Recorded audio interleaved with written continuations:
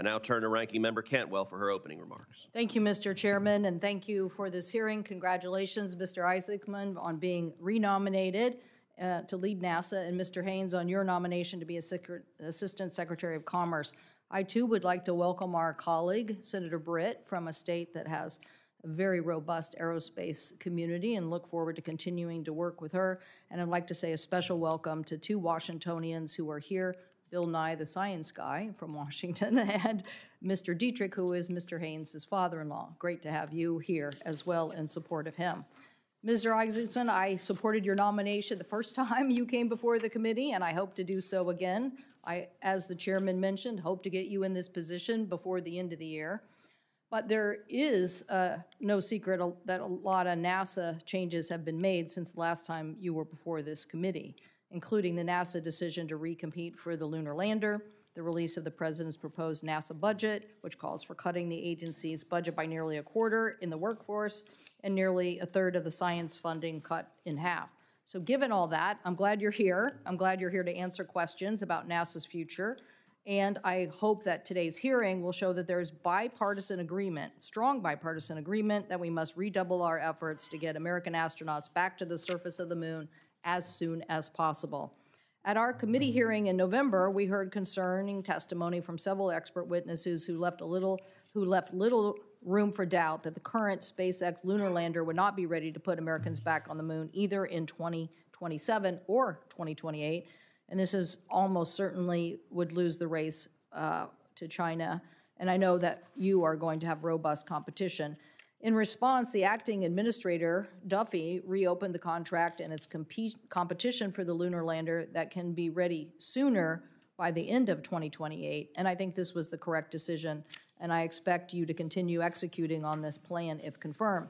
To be clear, winning the race to the moon is not just about short-term token victories. It is the first step in accomplishing a very long-term presence on the lunar surface, which is strategic economically and in a national security imperative.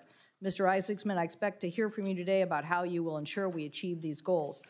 NASA is also much more than just a moon exploration program. The agency leads in a number of other vital strategic missions, including aeronautic research, space technology, and of course the agency's critical science mission. NASA is one of the world's leading research and development organizations. I think that's why we have, I don't know, about 50 people waiting outside to get in this hearing room. I think they really believe you're going to get confirmed, and they all want to be first in line to talk about all these developments.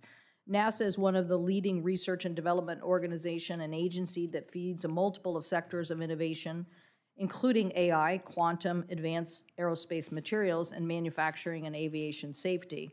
You and I have had a chance to talk about this issue as it relates to, in my home state, 1,500 companies from a robust aerospace supply chain, including 40 Artemis program suppliers, and this issue of a tech hub working on next-generation thermoplastics that is so critical to all space and aero to get a high-rate piece manufacturing production.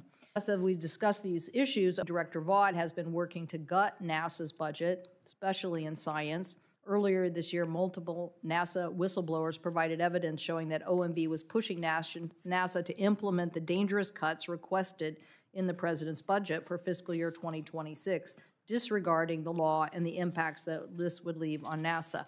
This is just unacceptable. Mr. Isaacman, if confirmed, I expect you will push back on these dangerous ideas and advocate for NASA's budget. Oh, I also invite you to visit Washington State. We'd love to continue this discussion on how to generate the next aviation innovation.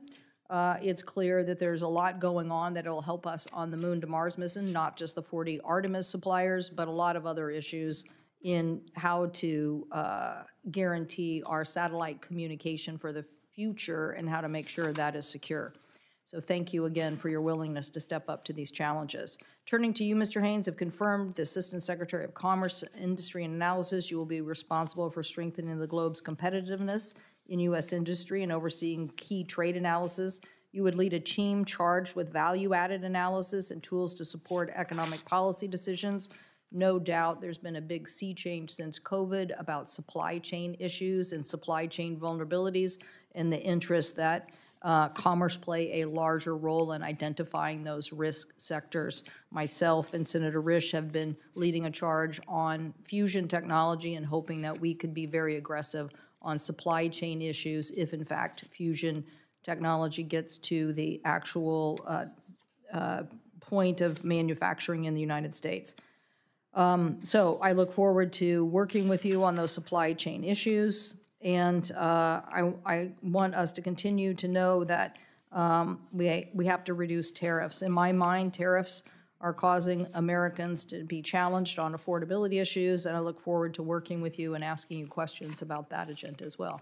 And welcome to our colleague from Tennessee, Senator Hagerty.